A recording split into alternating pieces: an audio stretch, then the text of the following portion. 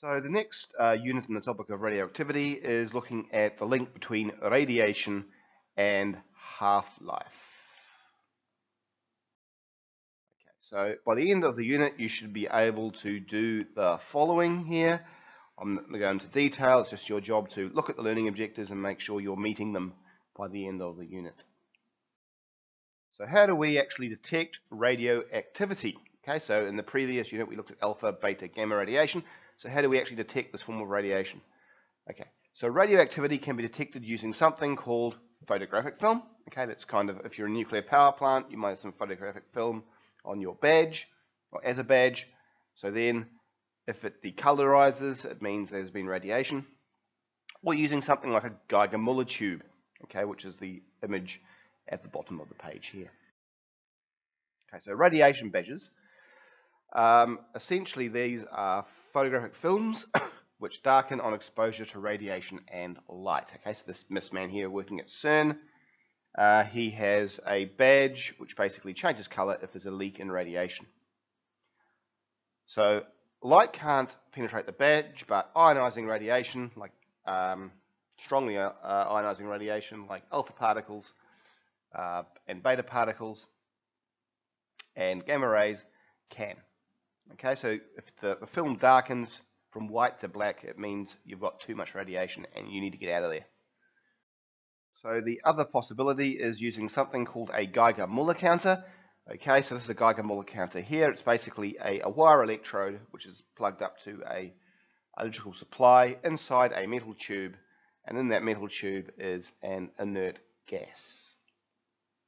Okay, so what happens is that radiation produces ions in the inert gas, and what's going to happen is that you're going to have a positively charged wire electrode, and the metal is going to be negative, that casing, and you basically pulse a current through the wire, and this allows it to be registered on a current, okay, because you've got movement of charge. So this thin mica window right at the front here, okay, allows the least penetrating radiation, which we know is alpha because they're so heavy, to enter the tube, and gamma radiation and most beta can enter through actually also the sides of the tubes, okay, so even on the side. So in terms of nuclear activity, activity of a radioactive source is equal to the number of decays per second, and it's measured in the unit of becquerels, after Henry Becquerel, which we looked at last lesson, who discovered radioactivity in the end of the 19th century. And 1 becquerel means 1 decay per second. When we say decay, it means it's the transformation of a element into another element which is more stable by emitting either alpha, beta, or gamma radiation. So here's a question involving becquerel. So a radioactive source undergoes 72,000 decays over a 10-minute period. What is the average activity in becquerels? Okay, so pause the video now and come back when you think you have an answer. Okay, so the key to the question, of course, is a little trick here. It's in a 10-minute period. So the average activity is equal, so a becquerel is equal to a decay per second. So you need to convert those minutes into seconds. 72,000 per 10 minutes. So it's going to get 72,000 per 10 minutes, which is 72,000 times 10 times 60, because we're converting into seconds. And that's going to give you 120 becquerel. Okay, and that's the units, of course, for decay. Question 2. A radioactive source has an activity of 25 becquerel. How many decays would you expect over a 3-hour period? So again, pausing the video now and seeing what you end up with. Right, so what you should have said, well, the activity is going to be 25 becquerel, which is equivalent, of course, to 25 decays per second. 25 times 60 is 1,500 decays in 1 minute. And it's going to be 90,000 decays in 1 hour, or 90,000 times 3 decays in 3 hours, so 270,000 decays.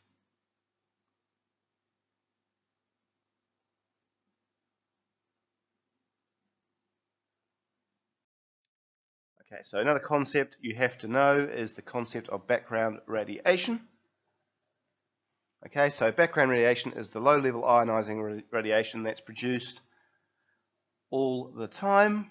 Okay, and the most common radiation occurs due to nuclear weapon testing, for example, in the Pacific, which doesn't happen so much. So nuclear weapon testing by the North Koreans. Okay, and radon gas accounts for about 50% of the natural background radiation.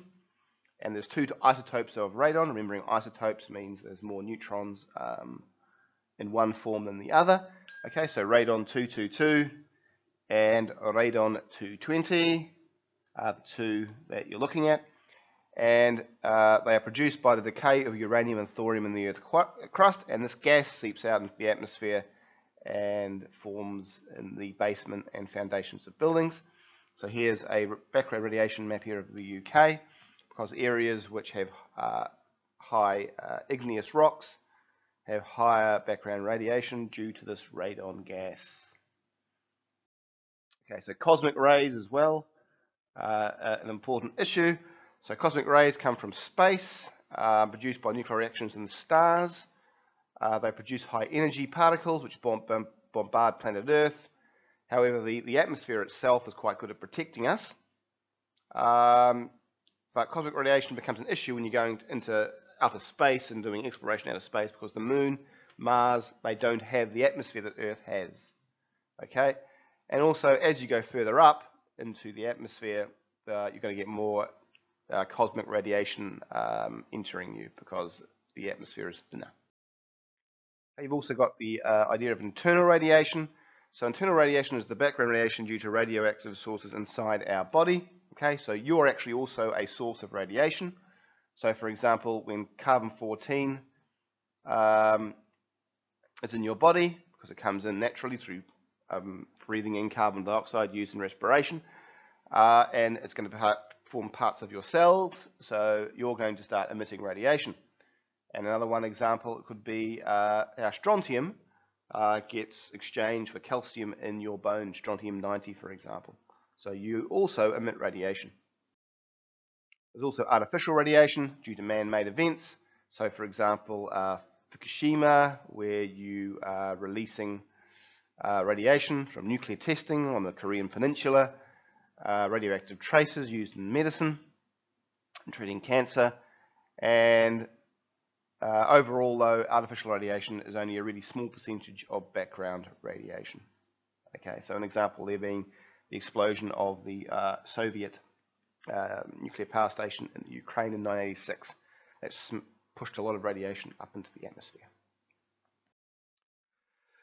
So this is the background radiation pie chart. So as you can see, the largest amount comes from air with 33.6%. And there's a minimal amount from nuclear weapons, but most of it comes in air, medicine, and in the ground, and food and drink. So just to complete this section before we move on to the next one around half-life, radioactivity was first discovered by Henry Becquerel, I hope, in 1896, when he noticed that the radiation emitted by an ore of uranium caused the exposure of a photographic plate. Radioactivity can also be detected using a Geiger tube connected to an electronic counter or rate meter, and background radiation is mainly due to natural sources of ionizing radiation, such as from radon gas that seeps out from rocks in the ground. Right, so that's radiation, but we're also going to look at something called the half-life, not only a computer game. Okay, so the activity of the radioactive sample decreases over time, and we call this the half-life. Okay, so it's the average time taken for half the original mass of the sample to decay into another atom. Okay, so some half-life. So uranium has quite a long half-life. So one atom of uranium-238 decays every 4,500 million years. 235, 704 million years. Plutonium, 24,000 years. Carbon-14, 5,600 years. Strontium-90, 29 years. Hydrogen, 12 years. Cobalt 60 used in medicine, 5.2 years. Technetium 99M, 6 hours. Radon, 60 seconds. And helium 5, 1 times 10 to the negative 20 seconds, quite fleeting. Okay, so let's now look at an example of radioactive half-life, the decay of a sample of strontium-90. So strontium-90 has a half-life of 29 years. In 2012, a sample contains 18.2 grams of strontium-90. Okay, so 2012, 18.2 grams. By 2041, that would have halved. Okay, so it'll be 9.6 grams of strontium-90. 2070, 4.8 grams of strontium-90.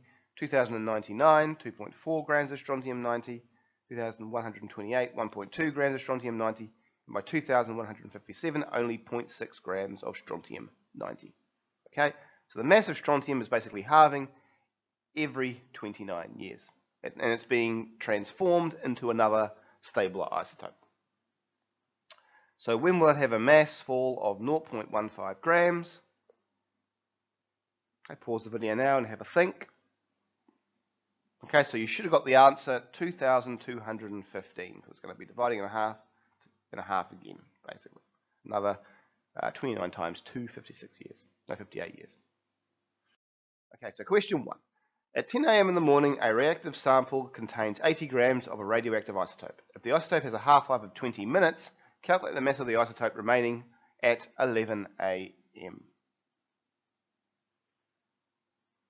Okay, so it's going to be an hour. It's got a half-life of 20, so it should have done 5 decays. Okay, so, or 3 decays.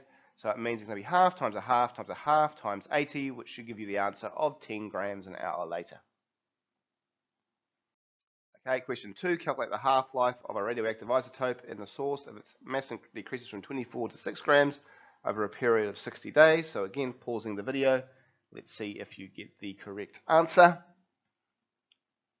Okay, so 24 grams times a half is 12 grams, divided by 2 again, 6 grams. 2 half-lives occur in 60 days, so therefore the half-life must be half of that, 30 days. Okay. There are other ways to define half-life. We use the terms of activity of a source. So the half-life of a radioactive source is the average time it takes for the activity to decrease by half of the initial value. Okay. In terms of number of nuclei, the half-life of the radioactive isotope is the average time taken for half the nuclei of an isotope to decay into another more stable isotope. Okay, so look at the decay now of source Z. So source Z decays with a half-life of 3 hours. At 9 a.m. the source has an activity of 16,000 Becquerel. Okay, 16,000. By 12 noon, that's gone down to 8,000. By 3 p.m., 4,000. 6 p.m., 2,000. 9 p.m., 1,000. And by midnight, it's going to be 500. That means the activity halves every 3 hours. So the half, what will the activity have fallen to? 125 Becquerel. Okay, so you should have calculated it to become 6 a.m. Okay, half. Okay, example 3, the decay, this time of isotope X. So isotope X decays to isotope Y with a half-life of 2 hours. At 2 p.m. there is 6,400 nuclei of isotope X. Okay, there we go.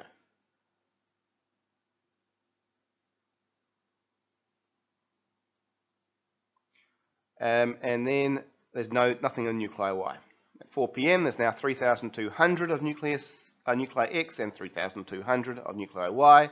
6 p.m. 1,600 of nuclei X and now 4,800 of nuclei Y, because it's going to be adding to that 3,200. 8 p.m. 800 of X, 5,600 of Y. 10 p.m. 400 of X and 6,000 of nuclei Y. At midnight 200 of X and nuclei Y 6,200. So when will the nuclei of isotope X end up falling to 25? Okay, it will take another 6 hours at 6 a.m. Looking at the next question, a radioactive source has a half-life of 3 hours. At 8 a.m. its activity is 600. What's its activity at 2 p.m.? Okay, so the activity AM is 600 Becquerel. 2 p.m. is 6 hours later. This is 2 half-lives later, therefore the activity will be half twice, or 150 becquerel. Looking at now the K of substance P. So substance P, the K is the substance Q with a half-life of 15 minutes. At 9 AM there is 1,280 nuclei of substance P. So completing the table, so 1280 for nuclei of P at 9 AM, 0 for Q. 915 is now 640 or half, and 640 for Q. 320 for P at 930, 960 for Q, because now you've added on to the 640 that was originally there. 160 at 9:45 for 1120 of Q, and 80 at 10 AM to 1200 for Q, and 10:15, 40 of P, and 1240 of Q. So how many nuclei of substance P will be left after 11 AM, so 45 minutes later? You should have got the answer 5. Question number 4. A sample of 8 billion nuclei of hydrogen-3 atoms. So hydrogen-3 is a half-life of 12 years. How many nuclei will remain after 48 years? Okay, so 48 years is 4 times 12. That's 4 half-lives. So half times a half times a half times a half times 8 billion, which is 500 million.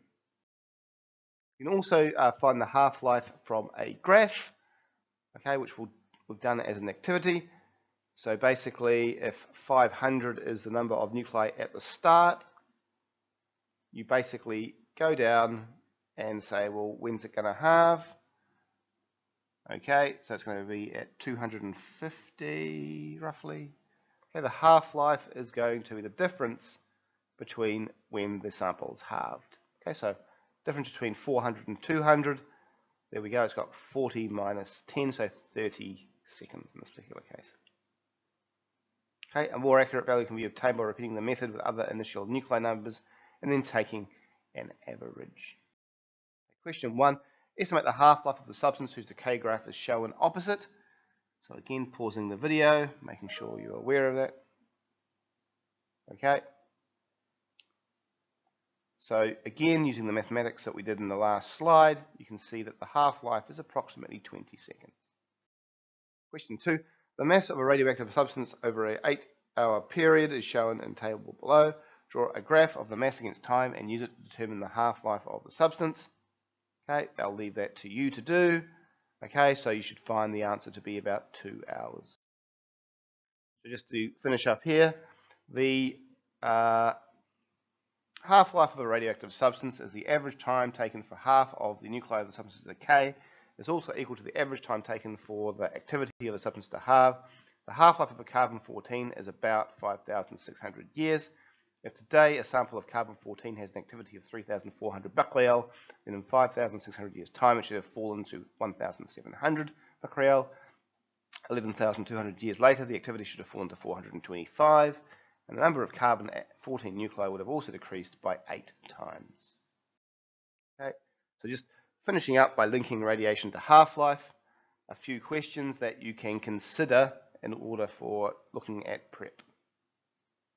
Okay, so there you go, 5 different questions to look at. And there's some online simulations which can also help your understanding of this topic.